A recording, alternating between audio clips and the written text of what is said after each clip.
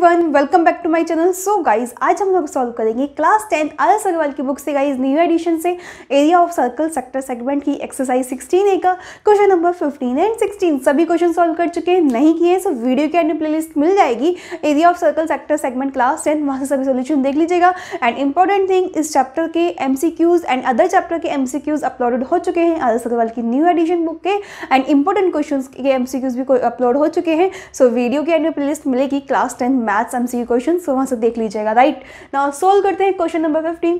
Find the length of the arcs cut off from a circle of radius 12 centimetre bye cord 12 centimetre long, also find the area of the minor segment. So guys, first of all कभी भी इस type का question दिया जाए तो diagram बनाइए। You have to give on a circle, ठीक है। So find the length of the arc cut from a circle. Find the length of the arc cut from a circle, ठीक है। आपको क्या बोला है, एक आर्क है जो किससे कट की गई है, सर्कल से कट की गई है, of radius 12 centimetre bye A cord 12 centimetre long. Means जो ये कॉर्ड है ये कितनी है, 12 सेंटीमीटर है, एंड जो रेडियस है वो भी कितनी है गाइज, आपकी 12 सेंटीमीटर है। राइट ये दोनों रेडियस है इस सेंटर O से, तो ये भी 12 सेंटीमीटर है, एंड जो ये कॉर्ड है ये भी क्या है, 12 सेंटीमीटर है। सो यहाँ से आपकी एक बात क्लियर हो जाती है डायग्राम से कि जो ट्रायंगल देख रहे हैं ना, अगर हम कॉर्ड को, इस पॉइंट को A इसे B माने, ट्रायंगल OAB की तीनों साइड्स क्या हो गई, इक्वल हो गई। दैट मीन्स ये कैसा ट्रायंगल हो गया, इक्विलेटरल ट्रायंगल हो गया। सो गाइज, इक्विलेटरल ट्रायंगल के जो तीनों एंगल होते हैं वो कितने कितने डिग्री के होते हैं, 60 डिग्री के होते हैं, ठीक है। आपको अच्छे से मालूम है, तो दैट मीन्स ये भी 60 डिग्री, ये भी 60 degree, and this is also 60 degree, ठीक है। सो आगे क्या बोलता है, find the area of the minor segment, ठीक है। आपसे क्या पूछा है, find the area of the minor segment. So firstly आपको क्या कैलकुलेट करनी है, लेंथ कैलकुलेट करनी है, देन आपको क्या कैलकुलेट करना है, area of minor segment calculate करना है। राइट नाउ आपका जो आर्क होती है उसका फॉर्मूला क्या होता है, मीन्स लेंथ ऑफ आर्क अगर आपको कैलकुलेट करनी है। सो गाइज, इसका फॉर्मूला क्या होता है, length of arc equals to, guys हम यहाँ पर माइनर आर्क लेके चल रहे हैं फर्स्टली, ठीक है।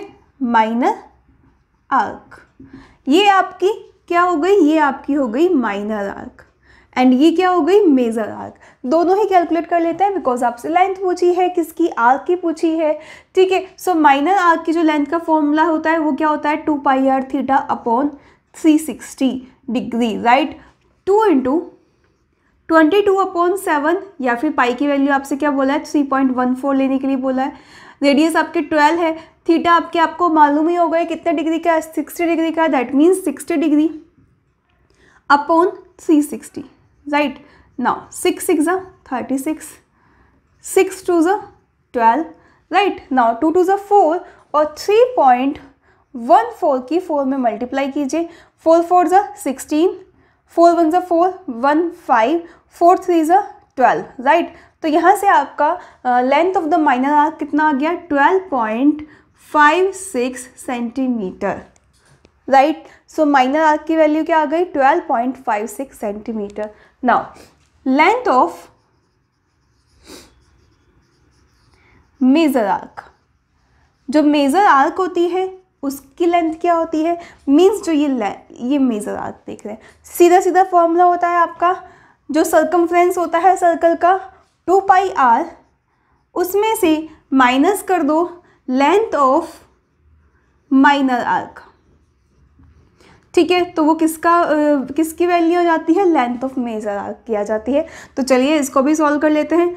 2 into 3.14 into 12 minus 12.56, right. Now guys 3.14 में किसकी मल्टीप्लाई करनी है, 12 2 24, तो यहीं से ही हम सॉल्व कर लेते हैं। 24 की मल्टीप्लाई करनी है, 4 के हम ऑलरेडी कर ही चुके हैं, 4 2 8, 2 1 2, 3 2 6, 6 8 और 5 13, राइट। नाउ 2 2 4 1 5, 6 और 1 7, तो 2 पॉइंट्स के बाद दैट मीन्स यहाँ से आ गया आपका 75.36 माइनस 12.56। सो 75.36 में से क्या माइनस करना है, 12.56। 6 में 6 आएगा 0, 13 में से आप क्या माइनस करेंगे, 5 तो कितना आता है 8, 4 में से 2 गया 2, 7 में से 1 गया 6। दैट मीन्स जो मेजर आर्क की वैल्यू है वो कितनी आ गई, 62.80 centimetre. So length of minor arc आ गया, लेंथ ऑफ मेजर आर्क आ गया। नाउ आर्क की वैल्यू तो लेंथ ऑफ आर्क तो आपको मालूम हो गया, एरिया ऑफ माइनर सेगमेंट मालूम करना है। Area of minor segment equals to, formula याद है ना आपको, पाई are square theta upon 360 minus 1/2 are square sine theta. अब ये सेगमेंट क्या होता है, ये तो मालूम है ना आपको गाइस, ये होता है आपका माइनर सेगमेंट एंड ये बचा हुआ आपका मेजर सेगमेंट होता है। ये OAB ये पूरा एक सेक्टर होता है, इस सेक्टर के एरिया में से आप क्या करेंगे, ट्रायंगल का एरिया माइनस कर देते हैं तो सेगमेंट का एरिया आ जाता है। ये आपका सेक्टर का एरिया होता है पाई are square theta upon 360, right. And इसमें से ट्रायंगल का एरिया माइनस कर देते हैं तो हमारे सेगमेंट का एरिया रह जाता है। सेगमेंट मालूम है ना, जो एक कोड और आर्क से मिलकर बना होता है, वो एक आपका माइनर सेगमेंट, और कोड और बड़ी आर्क जो होती है इससे मिलकर बना होता है, इसे कहते हैं major segment. Now value put कर दीजिए, 3.14 into 12 into 12 into 60 upon 360 minus 1/2 into 12 sign 60 की वैल्यू क्या होती है गाइस, √3/2 होती है। तो हम यहाँ पर पुट कर देंगे, ठीक है। 66 360, राइट। नाउ 6 2 12, 12 2 24, तो 3.14 की 24 में मल्टीप्लाई करेंगे, हमने ऑलरेडी यहाँ पे की हुई है, ठीक है, हम यही यहाँ पे रख देंगे। नाउ 2 6 12, तो minus 6 into 12 into √3/2, 2 3 6, right. Now solve करते हैं, ये मल्टीप्लाई आप लोग ऑलरेडी कर चुके हैं, तो 75.36 आ जाएगा उसको मल्टीप्लाई करके, माइनस 36 इंटू √3 की वैल्यू आपको ऑलरेडी गिवन है 1.73, राइट गाइस। क्लियर है, समझ आ रहा है ना। वीडियो लाइक नहीं किए जल्दी से कीजिए, कमेंट कीजिए समझ आ रहा है ना। 1.73 की किस में मल्टीप्लाई कर दीजिए, 36 में। 6 3 18, 7 6 42, 143। Now 6 1 6 10. Now 3 3 9, 7 3 21, 3 1 3 and 2 5. Now 8 9 3 12 2 6. So 62.28. That means 75.36 minus 62.28. Right guys, so अब माइनस कर देते हैं 75.36 में से 62.28 माइनस करेंगे, 6 है कैरी लेंगे, 16 में से 8 गया 8, 2 में से 2 गया 0, 5 में से 2 गया 3, 7 में से 6 गया 1, that means 13.08 centimetre square. This is the area of the minor segment. So guys, इस तरीके से क्वेश्चन नंबर 15 कंप्लीटली सॉल्व हो जाता है। तो सभी क्वेश्चन ऐसे ही सॉल्व किए गए हैं। समझ आया? वीडियो लाइक नहीं किए जल्दी से कीजिए, कमेंट कीजिए यस समझ आ रहा है। नाउ नेक्स्ट क्वेश्चन सॉल्व कर लेते हैं। Now friends, question number 16 is given that A code 10 cm long is drawn in a circle whose radius is 5√2 cm. Find the area of the both segment. So guys, first of all क्या करना है, हम लोग को diagram बनाना है। ठीक है, मैंने आपको हमेशा बताया है कि जब भी आपको स्टेप से क्वेश्चन दिया है सबसे पहले का आप डायग्राम बनाइए, बिकॉज अगर आप डायग्राम बनाएंगे तो क्वेश्चन ईजी हो जाता है सॉल्व करना। ठीक है, so this is the centre, आपको रेडियस दी है और एक कॉर्ड दी है जिसकी लेंथ कितनी है 10 सेंटीमीटर लॉन्ग है। तो ये कॉर्ड होगी हमारी जिसकी लेंथ कितनी है 10 सेंटीमीटर लॉन्ग है, राइट। रेडियस कितनी हो गई गाइस आपकी 5√2 सेंटीमीटर। क्लियर है इतना कंसेप्ट? क्या फाइंड आउट करना है, area of both segments. So firstly minor segment, code और आर्क से बना हुआ जो सेगमेंट होता है ये क्या कहलाता है आपका माइनर सेगमेंट, और ये जो कोड और बड़ी आर्क से बना हुआ जो एरिया कहलाता है वो क्या कहलाता है आपका मेजर सेगमेंट कहलाता है। ठीक है, तो एरिया ऑफ आपका माइनर सेगमेंट का फॉर्मूला क्या होता है, area of minor segment equals to pi are square theta upon 360 minus 1/2 are square sine theta. ये फॉर्मूला कैसे आता है हम लोगों को गाइज, ये पॉइंट ओ है, ये पूरा ओ ए बी एक सेक्टर होता है, 2 रेडियस और आर्क से जो मिलकर बना होता है वो सेक्टर कहलाता है। सेक्टर का area pi are square theta upon 360 होता है। एंड ये जो ट्रायंगल है इसका अगर हम एरिया देखें तो 1/2 आर स्क्वायर साइन थीटा होता है। ठीक है, तो गाइज साइन थीटा यहाँ पर क्या होता है, ये जो एंगल है आपका, ठीक है, ये जो आर्क जो एंगल बनाती है आपकी कोड जो आपकी एंगल बनाती है ये यहाँ पर, तो वो एंगल कहलाता है आपका। ठीक है, सो गाइज अब आपसे पूछा है ये एंगल आपको मालूम नहीं है थीटा, इट मीन्स आपको आर भी मालूम है, ठीक है, बट थीटा मालूम नहीं है। सो कैसे फाइंड आउट करेंगे? फर्स्टली आप देख सकते हैं जैसे हमने क्वेश्चन नंबर 15 में देखा था, तीनों साइड से इक्वल थी तो हमें मालूम हो गया था कि वो इक्विलेटरल ट्रायंगल है।